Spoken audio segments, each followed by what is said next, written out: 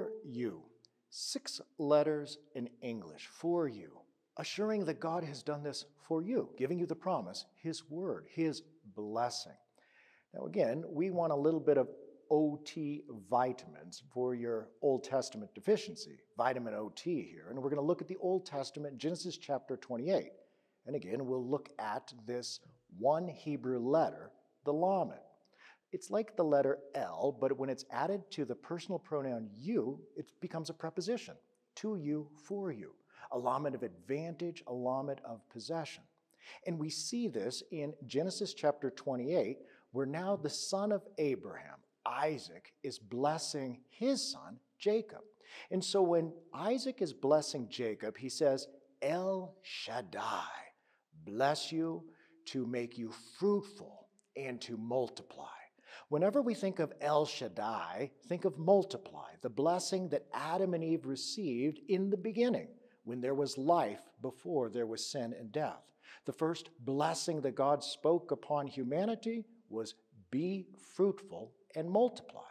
So in this title, El Shaddai, Isaac wants Jacob to multiply, that he would have many offspring, that his offspring would be like the stars in the heavens and the sand on the seashore. And so this is the blessing that Isaac gives to Jacob, saying that Yahweh would give to Jacob the same blessing, that he would give the blessing to you. Again, this is that lamed with the preposition, add as a preposition to the pronoun. This is a blessing given to you, the blessing of Abraham given to Jacob.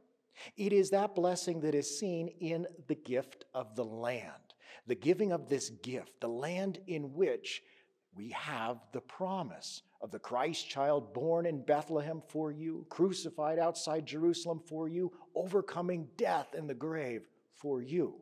That with this land, you have something tangible, visible, that is assuring you of participation in the resurrection of the body. For this is what Christ came to do as the resurrection and the life.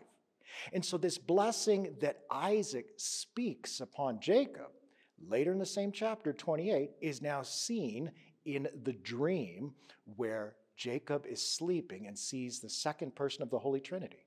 Again, the Son of God, the Word of God, is standing at the top of the ladder in the heavens. And now he is speaking directly to Jacob, that Jacob himself would be blessed, saying, I am Yahweh, the God of your father, Abraham, and of Isaac, that I'm going to give to you this land upon which you are sleeping.